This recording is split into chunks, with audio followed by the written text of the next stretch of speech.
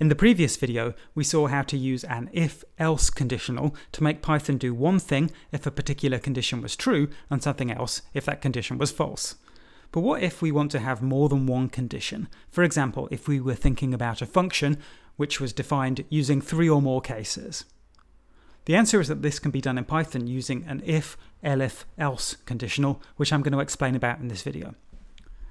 So let's begin by generalizing what we did at the start of the previous video. We're going to introduce a variable whose name is x, and which has a numeric value, let's say 1 to begin with, and we're going to print one message if x is positive, another message if it's 0, and a third message if it's negative.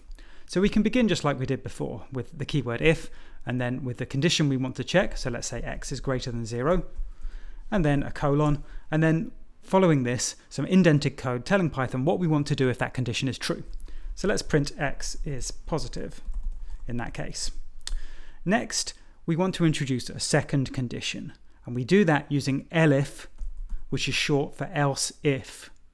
That has to be followed by another condition, so another expression which has a Boolean true or false value. So we'd like to check if x is equal to 0, and you will remember that we have to do that using 2 equal signs. You must use 2 equal signs to check if something is equal to something else. As usual, we have to end that line with a colon, and then on the next line, indented by 4 spaces, we put the code which we want to be executed when that second condition is true. So in this case, we'll print x is 0. Finally, we can do exactly the same thing as we did before. We'll have else and then a colon, and the indented code following else will be executed if neither of the previous 2 conditions was true. So if neither of those 2 conditions were true, x is not bigger than 0, is not equal to 0, so x must be negative. Let's try this out and talk through what's going to happen. On line 1, we create our variable x and we give it the value 1. On line 2, we enter the conditional. We check the condition, is x greater than 0? It is, that's true. So the indented code following line 2 will be executed and everything else will be ignored. We will just get the message x is positive. So let's now go back and change the value of x to make it equal to 0. In this case, when we run the code cell, the condition on line 2 will be false. Therefore, line 3 will be ignored. Python will then look at line 4 and check the condition on line 4. That condition will be true, so Python will execute the code on line 5 and ignore everything else. Only the message x is 0 will be printed. Finally, let's try a negative value. In this case, on line 2, the condition will be false, so the indented code on line 3 will not be executed. On line 4, the condition will be false, so the indented code on line 5 will not be executed. Neither of the first 2 conditions was true, so the indented code following the line that begins with else will be executed, and the message x is negative will be printed. So let's recap this most general Python conditional. It begins with the word if, and then a condition, which has to be something with a Boolean value, and then a colon. Following that, we have indented by 4 spaces the code which we want to be executed if this first condition is true. If this is executed, everything else is ignored. But if it's not, then we can have as many elif clauses as we like. Each elif is followed by a condition, which must be something with a true or false value. And if as soon as we find one of those being true, the indented code following it will be executed and everything else will be ignored. So only the indented code following the first condition to be true will be executed. Finally, and optionally, we can have an else at the end of our conditional. If you've got an else, then the indented code following the else will be executed if all of the previous conditions were false. So just to emphasize, you can have as many elifs as you like, so 0 elifs or 1 elif or 1,000 elifs, but only the indented code following the first condition to be true will be executed. Nothing else will be executed. And that leads to a very common error using conditionals. So consider the following code cell. On line 1, a variable is created with the name x and with the value 20. On line 2, we enter a conditional and we check if x is greater than 0. If it is, line 3 is executed and the message x is positive is printed. And line 4 then begins an elif. So line 4 has an elif and the condition is x greater than 10. And that's followed by an indented code on line 5. But in fact, the code on line 5 can never be executed, no matter what value the variable called x has, that line 5 will never be executed. And the reason for this is that if x is greater than 10, then it's also greater than 0. That means the condition on line 2 would be true, so Python would execute the code on line 3 and nothing else. Remember, only the indented code following the first true condition is executed. All of the other parts of the conditional are ignored. The conditions are not even checked.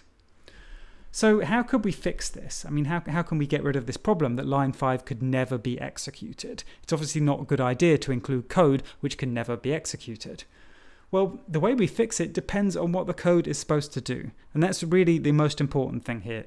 You must think very carefully about exactly what you intend your code to do. For example, if you decided you want to print one message if x was bigger than 10, and a different message if x was greater than 0 but less than or equal to 10, and a third if x was less than or equal to 0, then you could use an if-elif-else condition as follows. Let's define x on line 1. Let's make it 1. Then we could say if x is greater than 10, print x is greater than 10.